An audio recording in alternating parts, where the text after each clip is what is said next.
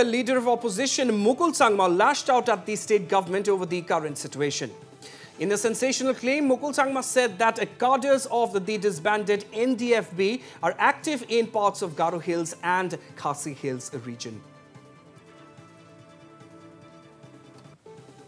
But today, unfortunately, NDFB is moving around in Garo Hills, okay, and also West Khasi Hills.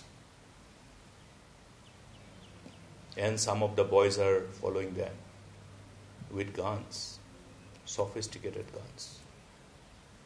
What does it indicate?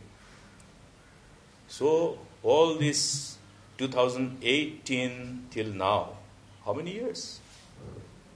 Destruction is easier than building a nation, friends. That's why government of the day should wake up and get rid of this chalta hai attitude. Well, Mukul Sangma further added that he has been cautioning the state government ever since 2019, but to no avail.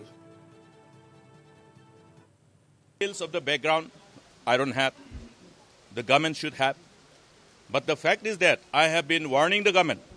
I've been pressing the alarm bell since 2019. Since 2019. That there is a reason for government to wake up from deep slumber. And they were making joke out of that. You have heard them. You have heard them inside the house. You have seen them trying to aggressively engage in, their aggressive, that social media campaign to counter these facts which were shared to draw the attention of the government. If you have heard me well yesterday, didn't I say? Even earlier before that one of the Ulfa leader, Drishti Rajkhowa, before he surrendered in South Garo Hills, didn't I say the same thing in the August House, preceding the news of his surrendering?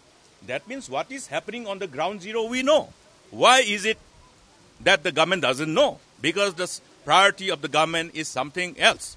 We can easily conclude beyond reasonable doubt that the priority of the government, priority of the Chief Minister is not the priority which revolves around the interests of the people, which revolves around the larger interests of the state. Rather, it is on the contrary. Their priority and their focus is something which has landed up the state in this kind of precarious situation where the youth, our dear young men and women, are not seeing any sign, any ray of hope. In absence of any visible spaces of opportunities for livelihood. Well, Sangma further alleged that the current situation of hopelessness is driving the youth towards insurgency. For career building, for entrepreneurship, for job. And this is precisely the main catalyst which is ultimately infusing the sense of frustration, lack of hope, and thereby creating a very fertile ground for militants to regroup and other forces to take advantage of this. That's why it's high time. We cannot wait. We are already late. And government should wake up, and then government refuses to wake up.